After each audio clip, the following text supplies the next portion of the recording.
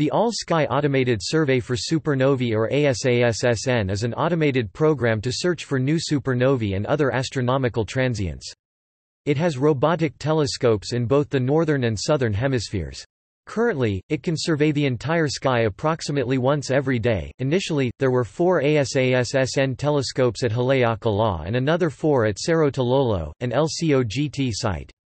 12 more telescopes were deployed in 2017 in Chile, South Africa and Texas, with funds from the Moore Foundation, The Ohio State University, the Mount Cuba Astronomical Foundation, China, Chile, Denmark, and Germany.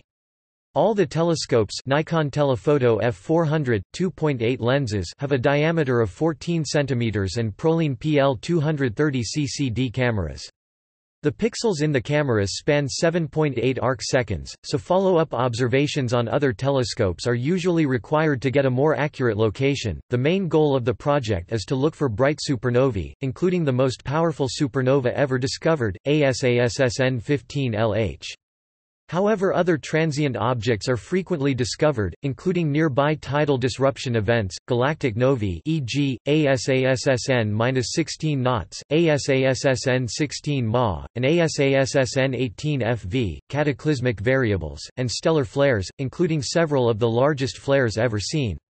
In July 2017, ASASSN has discovered its first comet, ASASSN-1. It can detect new objects with magnitudes between 18 and 8. Objects discovered received designations starting with ASASSN followed by a dash, a 2-digit year and letters, for example ASASSN 15LH.